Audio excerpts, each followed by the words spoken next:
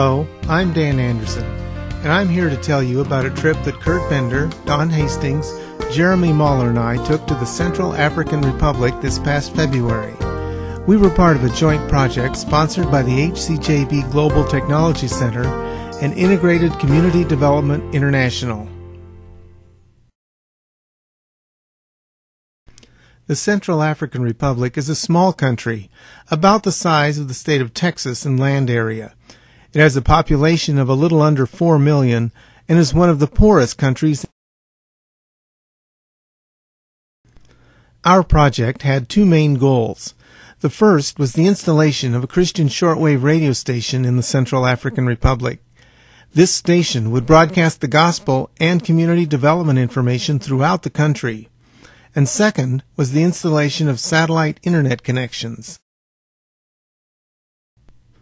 While in the capital city of Bangui, we stayed here at the Baptist Mid-Missions Guest House. One of the highlights of being in Bangui on the weekends was attending church services. We went to the Kasai Grace Brethren Church, and although the service was in Sango, which we didn't understand, and it was hot in the building, we thoroughly enjoyed the music.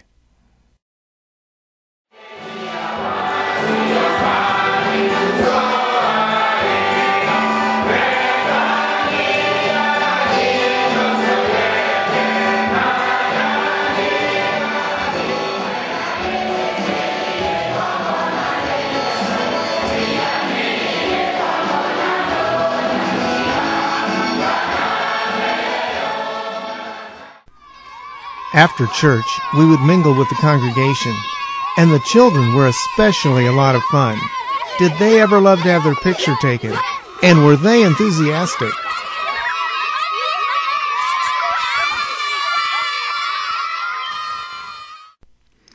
Our first Monday morning in Bangui, we were all ready to take off for Bouali, where the new radio transmitter was located. However, one of our vehicles wasn't quite ready to go, and we soon learned that vehicles would prove to be a problem throughout our stay here in Africa. Eventually, we got a replacement vehicle, and we were on our way. The highway was great, and we moved right along for 2 hours on our way to Bouali.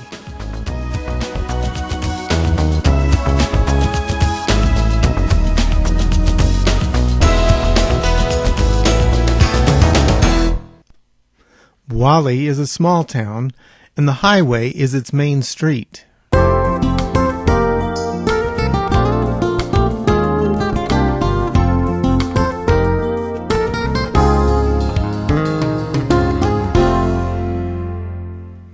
Every workday morning, we would get up and head to the transmitter site, which looked like this, just an open field when we started. Our transmitter building was made of two 20-foot shipping containers that came from the United States by ship to Africa, and then overland by truck to Bouali. This house belongs to the watchman who lives next to the transmitter building. Thievery is a problem, so everything has to be guarded 24 hours a day. Our work at the transmitter site began with sorting out all the equipment and supplies that had been shipped from the United States some 7 months earlier. The shortwave antenna that was going to be used at this site occupies several acres, and one of our first tasks was to do a survey and set up some stakes to make sure everything was oriented properly so that the radio signal would cover the whole country. Like most shortwave antennas, this one was made of wires strung between poles. Our next job was to assemble these poles made from treated beams purchased from a lumber yard in Indiana and shipped in the containers to Africa. Before the poles could be put in place, we had to have some anchors made and footings poured on which to set the poles. We had a delay in the project when we had to have the anchors remade, because the original plans that we sent were in inches. But the welder thought they were in centimeters, so the first set of anchors was exactly 2.5 times too small. Once the concrete had cured, we were ready to start putting up the poles and hang the antenna on them.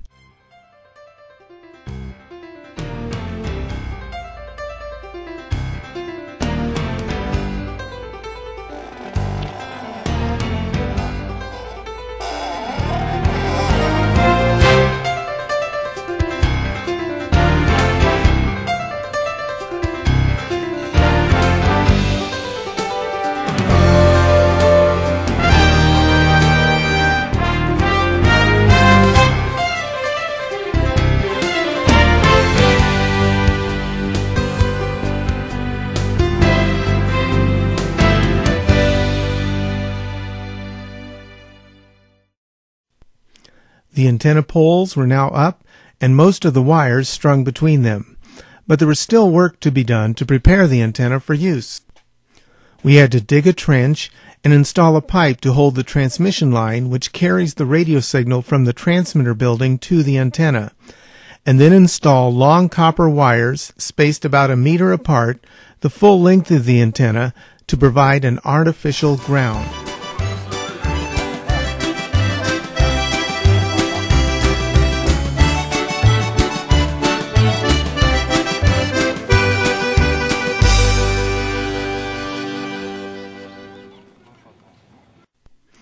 The shortwave antenna was now nearly complete. Don and Jeremy climbed the makeshift extension ladder and added the final components to the antenna. At the same time as Jeremy and Don were working on the shortwave antenna, Kurt and I worked on the studio and the satellite dishes. These satellite dishes will help improve communication between the sites that ICDI operates, and they will provide ways to deliver programs to the radio station. Once the concrete had set and the ground rods were installed, we were ready to mount the satellite dish.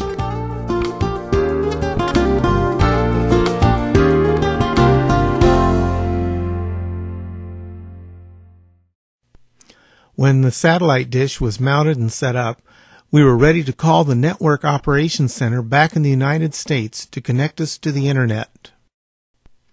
However, after over an hour of being on the satellite phone, we were still unable to connect to the Internet and had to go back to the drawing board to figure out what was wrong. After carefully disassembling and reassembling nearly everything, we tried the next morning, and the system worked well. It turned out that the real problem was back at the satellite company in the United States.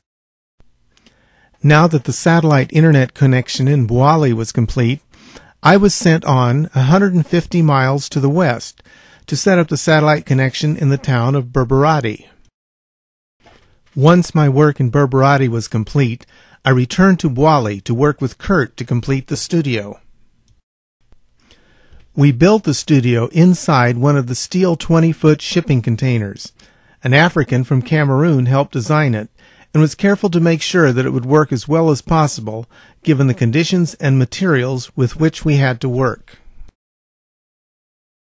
Now nearly complete, we showed the Africans how the transmitter and studio equipment worked, and we were ready to go on the air with a test broadcast.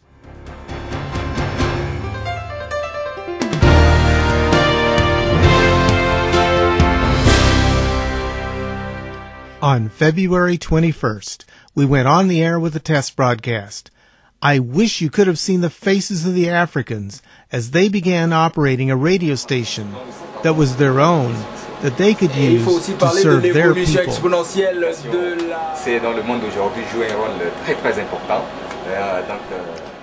The Africans listened in the field as the station went on the air for the first time.